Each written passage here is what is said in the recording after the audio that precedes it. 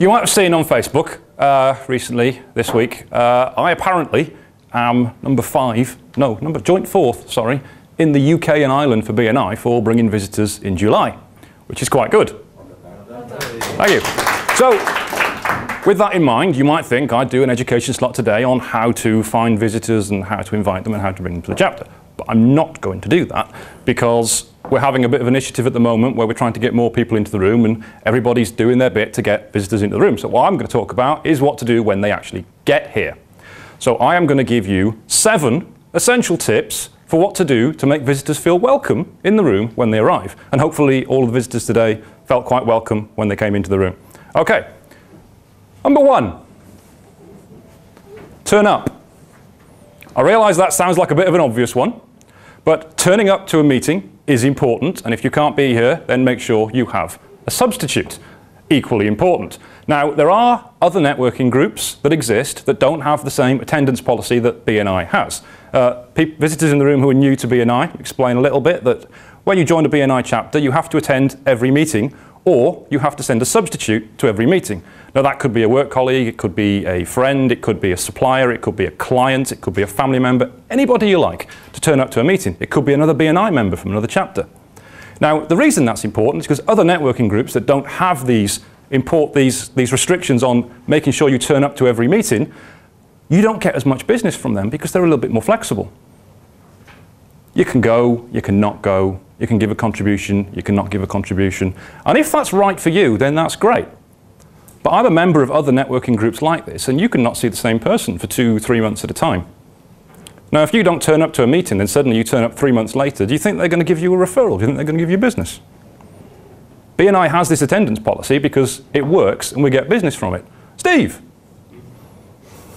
you were telling me earlier how much you had got in referrals in business this year since January. Can you tell us what that was? 97,000. £97,000. Yeah. From BNI? From BNI members in this room and other rooms. Other rooms, because you visit other chapters as well? Correct, yes. As a sub. As a sub. Because you have the opportunity to sub at other chapters. Yeah. Which is why it's important to turn up every week or send a substitute. As I say, there are other networking groups you can go to where it doesn't have that attendance policy.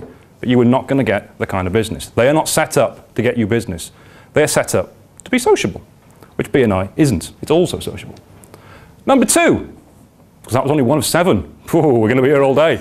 Number 2, turn up on time. Richard, what time does this networking meeting start? Well, it should start at 7 o'clock.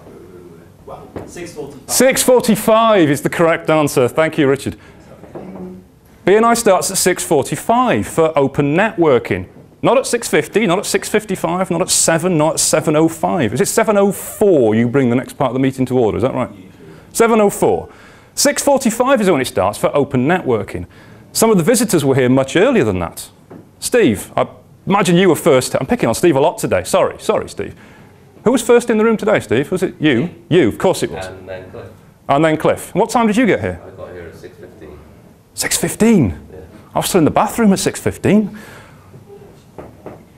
The earlier you get here, the more chance you get for networking, the more chance you get to build relationships. Steve is usually the first person in the room. It's probably no surprise that Steve earned, how much was it again? £97,000. £97,000 from BNI since January. Number 3, wear your badge.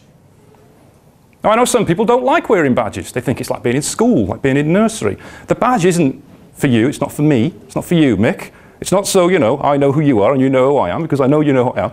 It's for the visitors. They don't know who we are. If you walk into a room of 15, 20, 30 people and you get introduced to each of them, how many of those names can you remember? Oh, number 4, turn your phone off. No. That's my alarm for my daughter to make sure she gets out. I won't ring it. Okay. Should have brought her along. The badge is there for the visitors. Now, there are memory techniques when you meet a load of people that you can remember their names. I can't do that. I'm absolutely useless at it. I can't remember somebody's name about 15 seconds after they've told me, which is why the badges are important. So you wear your badge for the visitors, because if they're talking to you and you haven't got a badge on, it's quite embarrassing for them to ask 10 minutes later, sorry, what was your name again? When there's all these people in the room. Number 4, 4 of 7. We're getting there. We're getting there. don't stand in closed groups of BNI members talking to each other. Because it's very difficult for a visitor then to talk to you. If there's 3 of you stood together in a bit of a huddle, like this, Mick, and we're talking about the football, right? We're talking about how Everton got smashed at the weekend. Yeah. Crap accent. Yeah. It's a crap accent, that wasn't it? Right. If you that was if you're standing in closed groups and you're talking to each other, it's very difficult for someone who doesn't know you to then walk up and say hello. Not everybody is confident enough to interrupt a group and talk to them. I'm not. I don't like doing it. I hate talking to people. I prefer talking at people rather than to people. So make sure you don't stand in closed groups of 2 or 3 people having a bit of a chat. If you've got something you need to talk about with a member, that's perfectly fine. But if you're having a chat about things that aren't that particularly relevant, keep an eye open for visitors. Number 5. Introduce yourself to every visitor. They've made the effort to come here to see you. They've made the effort to get up in the morning and turn up to see us. Show that you appreciate it by walking up and talking to them and introducing yourself. Now I know, Richard, you usually make an effort to do this, being chapter director, chapter president, sorry, we've changed it.